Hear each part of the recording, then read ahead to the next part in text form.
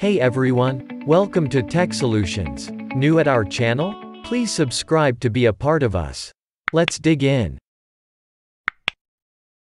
Do you want to install WineStable on newly released Debian 11 Bullseye? Do you want to run your favorite Windows apps on your handsome Debian 11? Stick with the video and fulfill your wish. Let's unroll the reel. Open Terminal app on your Debian 11.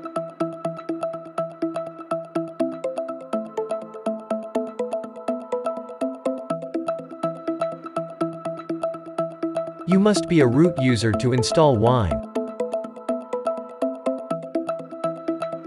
As a first step, add i386 architecture support on your Debian 11.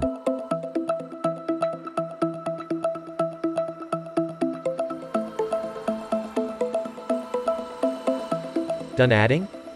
Download the WineHQ.key. WineHQ.key will be downloaded and saved on your Linux.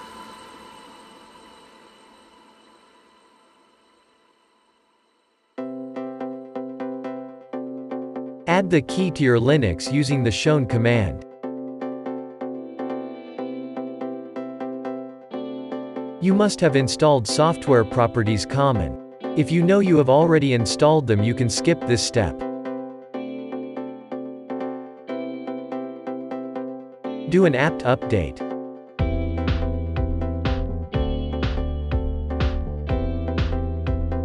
Done updating? Keep focusing your screen now. You have to create an empty text file with the name wine.list.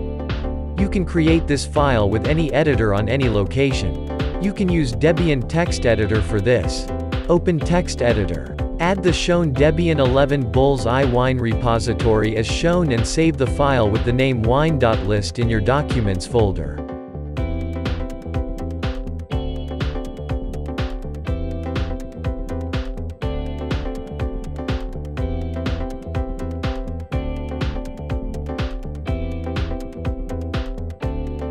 Open a new terminal instance in Documents folder. Get into root. Use the cp command to copy this file to the shown folder on your screen. Cp is used for copying file. This created file should exist in sources.list.d folder. Don't copying? Exit this terminal instance. Get back to your primary terminal instance and do an apt update. Done updating? Now you can install Wine. Use the shown command to install WineStable build on your Debian 11. If you are interested in Wine Devel release, replace the stable word with Devel, while for staging version use staging at end of this command. We are interested in stable build. So let's install stable version of Wine for our Debian 11.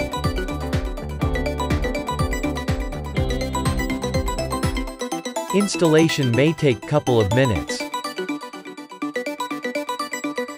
Do not close or exit terminal during install.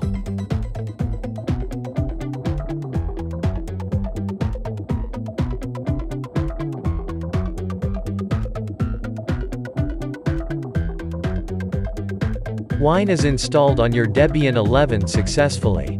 You can check Wine installed version as shown.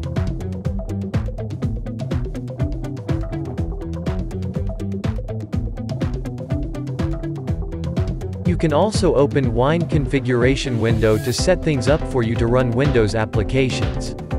You might be asked to download and install Wine Mono and WineHQ. You can safely install them.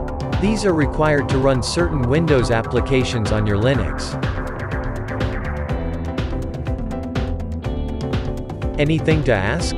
Comment it. Thanks for watching. Good day.